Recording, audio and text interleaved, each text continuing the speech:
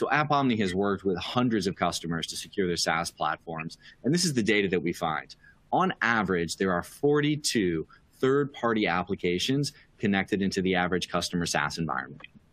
42 third-party apps either directly running on or integrated through cloud-to-cloud communication into your core SaaS applications. Of that number, 22 haven't been used in 6 months or more. These can be remnants of data migration or digital transformation. They could be apps that users connected, tried for a little while and never came back to. They could be free trials that expired. But these applications continue to run and they continue to have access to your production environment until you turn them off or you remove them. So over half are unused. Then we look at how did these SaaS applications get in there. 20 of that 42, so roughly half of them, were installed without any IT or security oversight.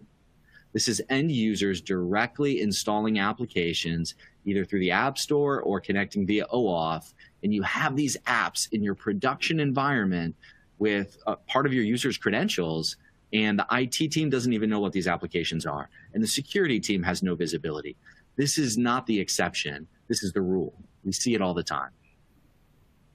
So what are these applications? Well, they're all different.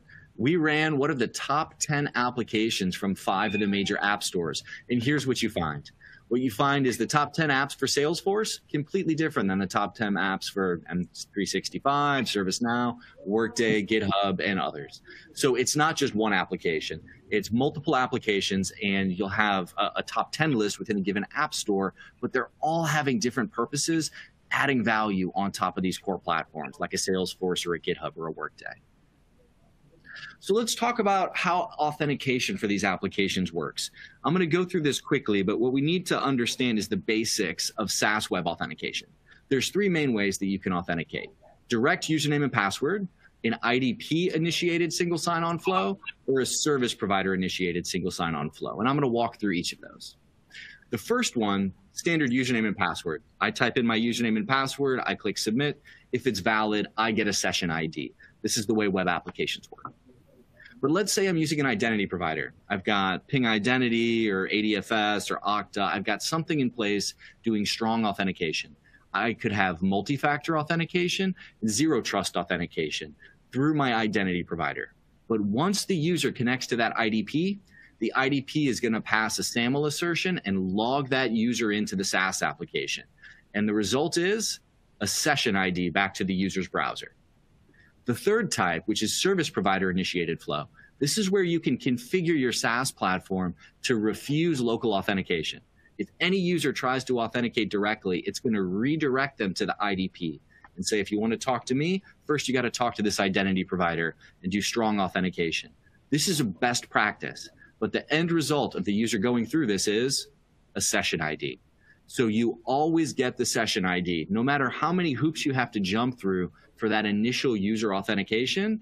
Once you have gone through that hurdle, once you're authenticated, your browser is just using a session token. And until you log out or reboot or close your browser, that's all you need for the remainder of the day. So now that I've been authenticated, whether it was simple authentication or very strong zero trust authentication, once I'm authenticated, I'm in the SaaS cloud. And let's say that I'm having challenges with my writing. So I'm going to take a very popular grammar plugin, and I'm going to install it into my office productivity SaaS environment. It's going to help me write better emails. It's going to help me with my documents and the things that I'm writing for work. And I can do that for free, actually, through the App Store. So I'm going to go install this grammar app into my office productivity SaaS platform, and it's going to ask me, hey, Brendan, this app is trying to connect to your office environment. It's asking for read update contacts. It's asking to sync your data. It's asking to read your emails. And I'm going to click yes. Now, it's important to look at when we install these applications and they give us their bill, here's all the privileges that we need or the security access that we need. It's not multiple choice. It's a yes, no. So you can't start pairing those away. You either say yes and the application installs, or you say no and the app doesn't install. So as a user, I don't have much of a choice, but I really want this grammar app. So I'm going to click install. Now that I'm authenticated and I said, yes, I accept this, please install it, an OAuth token is going to be created. And my office productivity SaaS application is going to give one of Brendan's OAuth tokens to the Grammar app. This allows it to maintain API-based cloud-to-cloud communication without me ever having to log in. So the next day when I come into the office and I do my single sign-on strong authentication again, I don't have to go re-authenticate that Grammar app. It just keeps running in the background because I've already granted it access once. This is not a bug. This is a feature. This is the way applications are meant to talk to each other. Think about the apps that we have on our phone to get email. We don't have to sign into those every day.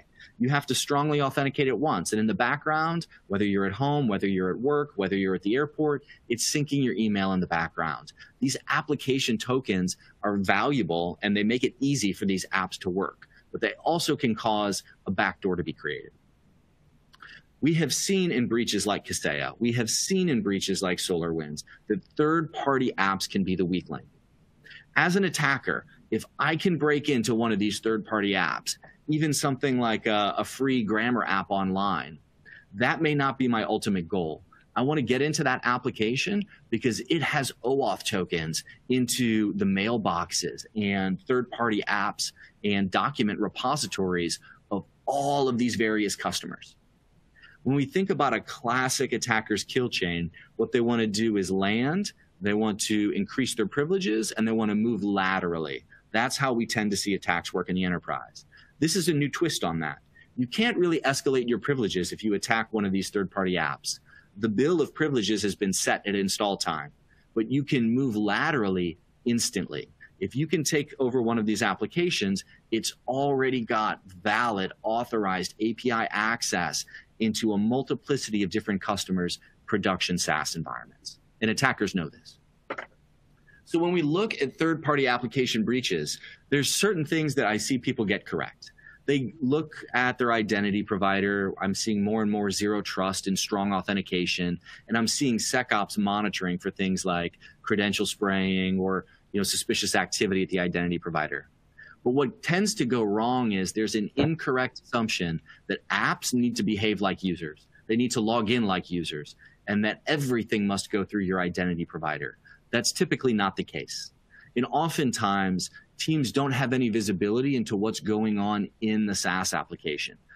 How many OAuth tokens has it handed out? Are those tokens being abused? How often are they being refreshed? How often are they expiring? Are we even using them anymore?